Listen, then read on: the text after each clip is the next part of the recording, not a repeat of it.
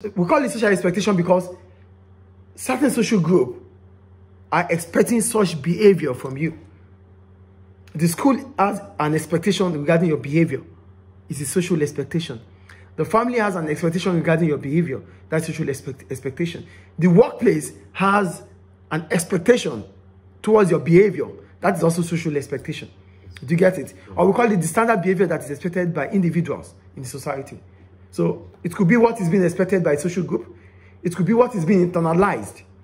It could be the standard behavior of you wherever you are within the society. That's social expectation. I think it's clear. Yes. So for social expectation, I wrote, children learn social expectation through processes like manipulation, exposure to the hidden curriculum. So for children, because we are talking about how they learn to become human. Yes. So all these things will not come without social expectation. So for social expectation, we can learn it through manipulation, through exposure to hidden curriculum, knowing things that are not part of the school curriculum, that they can change our behavior as children. They can change our behavior. So for example, a boy may be praised for taking part in an adult's physical activity, while a girl might be discouraged from even trying. So what we are talking about social expectation these days, as a boy, you might do some things that are even dangerous or risky. People will praise you for that because, oh, that's a man in you.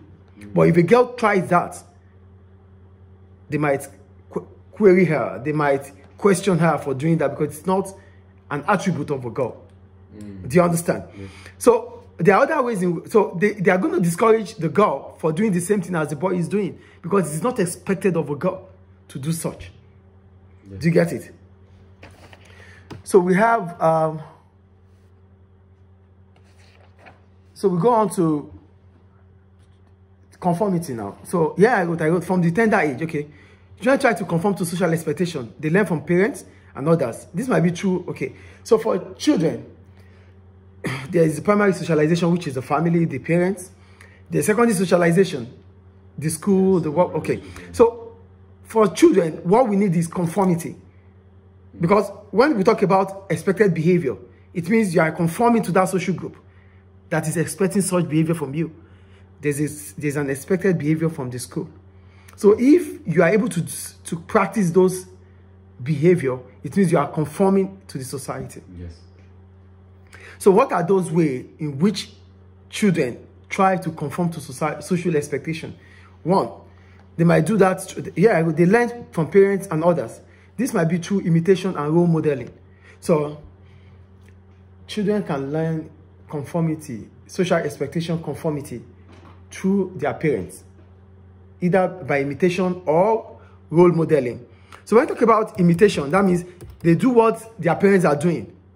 Yes. So they learn by copying what the behaviors of others. That is imitation. Do you get what imitation is here? So I'll be able to do that because I've seen others doing it. So I'm copying from them. Yes. So we can learn social expectation, conformity for social expectation through imitation. The second one is through role modeling. For role modeling, this implies to acting as an example so that the behavior is copied by others. So you're going to act as an example. You are the eldest. The way you're going to act in the society, the way you're going to act within the family, they will have to copy your way. That means you're acting like a role model to them. So they have to go with the same way you are behaving. Yes. Do you understand? Yeah. So you have to behave that way for them to copy that way. Do you understand? Yeah. So that is what we call role modeling. So become their role model based on what you do. So these are ways in which people can learn or children can conform to social expectation. I think it's clear. Yeah. So for feminists, they don't see it that way. For feminists, they believe that social expectation is from the family, is primary socialization. I mean, social expectation should come from primary socialization, not secondary. So Oakley, according to feminist socialists and Oakley, he argued that children learn the social expectation that go with their gender roles. This is done through four main ways. So for Oakley, believes that social expectation is through gender roles. And gender roles come from the parents. It is the parent that says you have to behave this way, you have to behave that way. You have to put on this clothes, you have to put on that clothes. So Whenever we think about gender role, it starts from parents. That's according to feminists. Do you get it? Yes.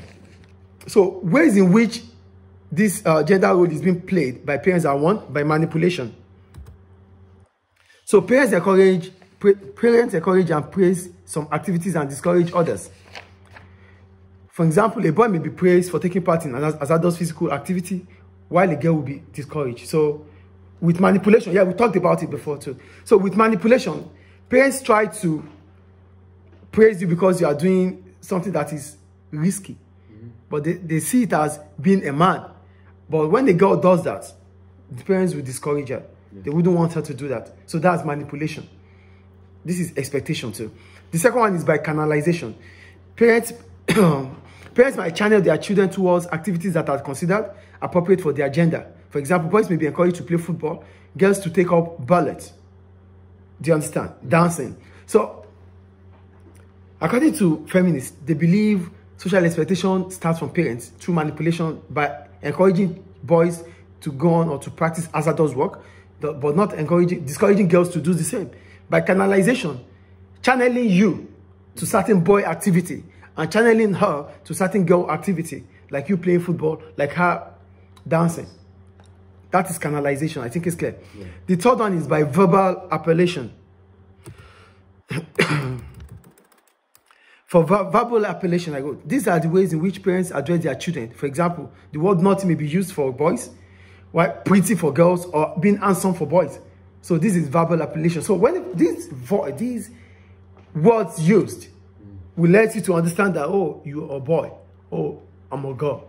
Do you understand? So this is another way in which parents make children to know who they are in terms of gender. Yes. And the last one is through different activities. Girls may help their mother with cooking, while boys may help their father with do-it-yourself tasks, DIY. We call it DIY. Around DIY is just like activities that you choose to do instead of inviting professionals to get them done. Maybe plumbing, you do it yourself. That's what we call DIY. So girls will not do this, but fathers will do it, and their boy should follow suit. Yes, so do you get it now? Yeah. So these are ways in which, according to feminists, parents have tried to put children on how to behave within the society. So they conform them, they make them to conform with social expectation in the society based on their gender. So what you should do as a boy, what you should do as a girl. Is it clear? Yeah. But there's criticism regarding this. So what are the criticism about Oakley ideology? One, gendered behavior. So here I wrote, gendered behavior is not only about how children are socialized. It may also be in the nature of boys and girls to want to follow what is considered to be gendered behavior. So it is not based on what the parents channel them to be. It might be in the nature of a boy to behave in a way that the society wants it to be, not just from the parents. So what we're saying here is that social expectation is not just from the parents. Because I'm a boy, I might see some attributes of boys outside and I want to behave that way. So it's in my nature to act as a boy. Not because my parents want me to act as a boy. Yes.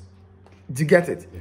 Two, the family is not the only agency, and children may learn conflicting expectations from other agencies such as peer group. So it is not, that's the criticism now.